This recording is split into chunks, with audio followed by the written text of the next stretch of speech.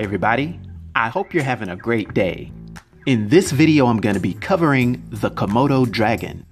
This creature also goes by the name Komodo monitor and is known by the locals of its region as Ora or Buya Darat, which means land crocodile. And this massive predatory creature is the largest living species of lizard found in the world, being a part of the monitor lizard family known as Varanidae, and having the scientific name of Varanus komodoensis. The largest members of this species can grow to be up to 10 feet long and weigh about 300 pounds. Now this includes their long muscular tail, which they've been shown to use to be able to knock down large prey, such as wild pigs and deer. But due to its relatively slow speed of 12 miles per hour, as well as poor senses, other than its exceptional sense of smell, the Komodo tends to be an opportunistic ambush attacker when it's not munching off of carrion that's recently died.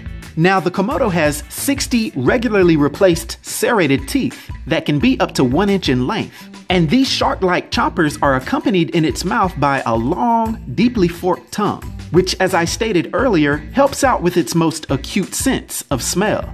Their skin is normally a dark greenish-gray color and is uniquely armored by small, bony scales that are called osteoderms that somewhat function as a natural chainmail, making the adult specimens that have developed it quite durable. Now, these animals completely dominate the ecosystem that they're in, primarily being found on Komodo Island and a couple of the other islands of Indonesia's lesser Sunda Islands. While in its home territory, the Komodo dragon prefers hot and dry places, usually being found in the grassland, savanna, and low-elevation tropical forest of its islands. They live and sometimes hunt from burrows that can be up to 10 feet across and 30 feet in depth, using these for shelter at night, especially because they're primarily active during the day. In the moderate temperature of mid-afternoon is normally when this carnivore comes out to hunt, typically selecting an ambush site and stealthily attacking once the prey is close enough, lunging for a bite to the throat or underbelly.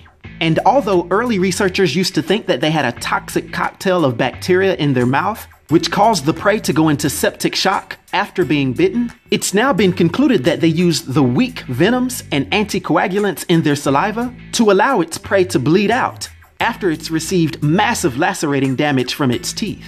And that's only if the Komodo doesn't quickly take out its prey in its first assault.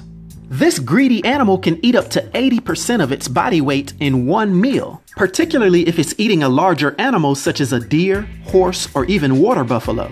But other than that big game, it also eats a wide variety of smaller things, such as some invertebrates, birds and their eggs, small mammals, monkeys, wild boars, and even goats. They're also noted as being cannibals, feeding on smaller members of its own species, as well as attacking other adults in times of dire need.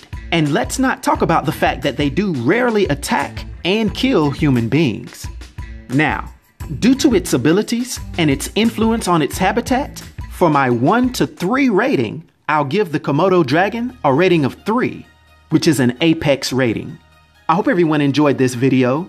I'll talk to you next time. Be sure to like and subscribe to search for the perfect predator.